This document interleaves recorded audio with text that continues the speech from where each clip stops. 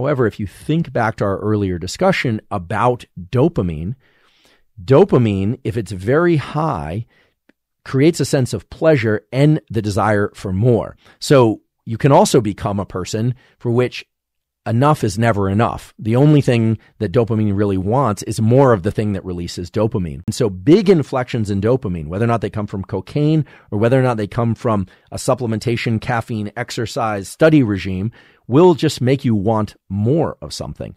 And we've all heard before of growth mindset, this incredible discovery of my colleague Carol Dweck, or some of these positive mindsets that the psychology community has put forth as really good for pursuit of goals and pursuit of things that require long bouts of effort.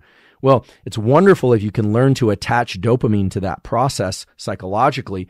But if you're starting to augment the amount of dopamine, increase the amount of dopamine through things like supplementation and prescription drugs, what's going to happen is you're not only going to need to pursue more and more of the sorts of things that are associated with the dopamine. So doing more studying, more sport, more pursuit, higher mountains, more money, more whatever. We know that over time, the mirror image of that, the pain of lack of accomplishment, will also increase. This is the pleasure-pain relationship that we talked about earlier.